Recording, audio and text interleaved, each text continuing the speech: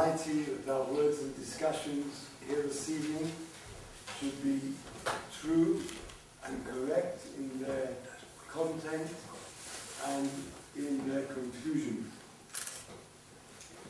Good evening, everyone. It is really a great privilege to have the opportunity of speaking to you this evening, and I must thank Dr. Hagi of Miko, who has given me the opportunity to speak to you this evening.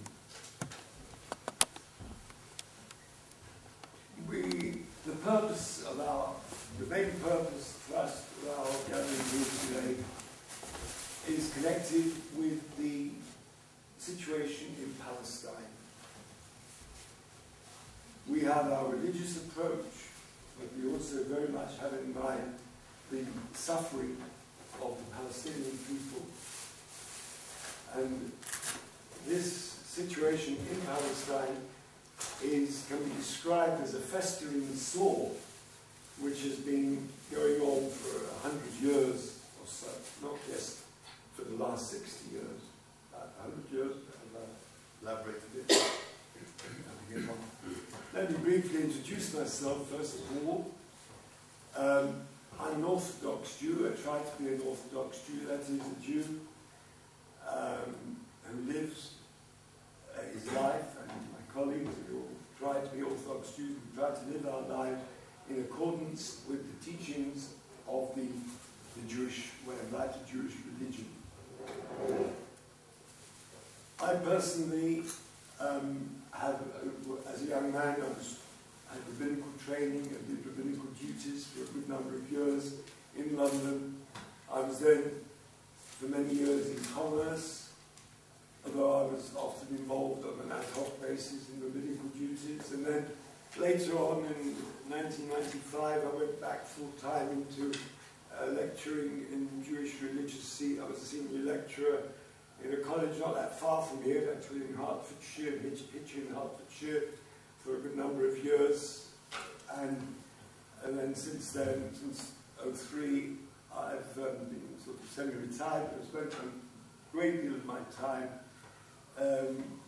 going around to events like this to spread the very important, try to spread the very important message of the fact that Judaism and Zionism are two entirely differing and incompatible concepts. I'm here under the banner of a group known as Dr. Hagi mentioned, the School of Character. It's not really an organization, but it is a philosophy held by Orthodox Jews. It's the philosophy of the opposition of Orthodox Judaism to Zionism. Zionism being, I'm sure you all know, being the philosophy and movement which brought into being eventually, which was aimed at bringing into being, eventually brought into being the State of Israel, what is known as the State of Israel. Now, the first thing is, of course, that a lot of you will find this a paradox. How can Jewish people speak about Zionism? Because in the eyes of the world, vast majority of the world, especially nowadays, Zionism and Judaism are equated, they are linked together. However, our message is that indeed not all Jews are Zionists, and as I mentioned earlier, in fact, Zionism and Judaism are two differing and incompatible concepts. And we feel, actually, that we have both a religious and a religion-based humanitarian duty to spread our message.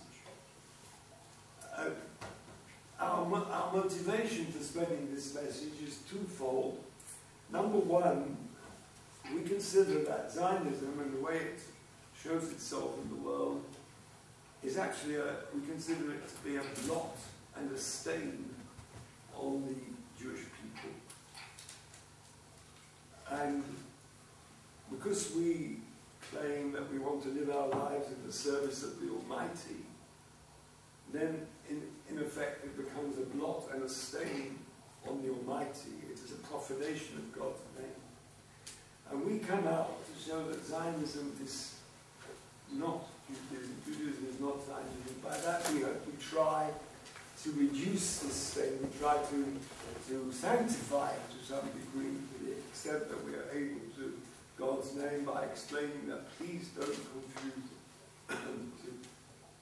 And the other motivation we have is that Zionism, because of the history of its aim, and because of its very essence, we'll elaborate more on as I go through my words.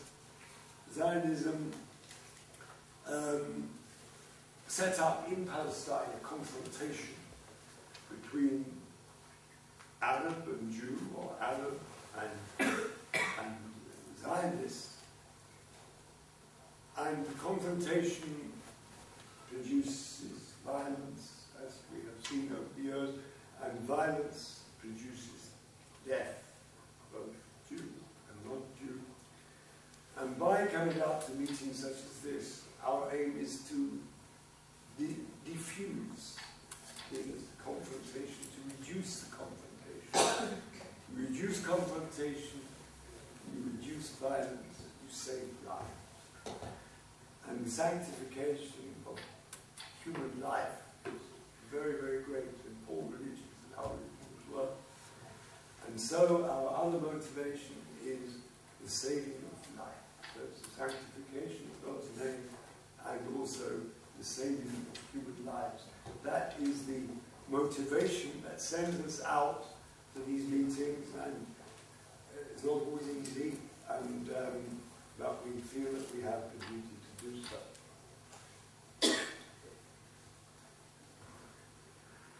Authentic Orthodox Jews. We say authentic, we feel we have the right to say authentic because what we are saying has the authority of history. It is what has been handed down from one generation to another. Authentic Orthodox Jews sympathize entirely with the Palestinian cause, and they protest vehemently the wrongs done to them by the Zionists and Zionism.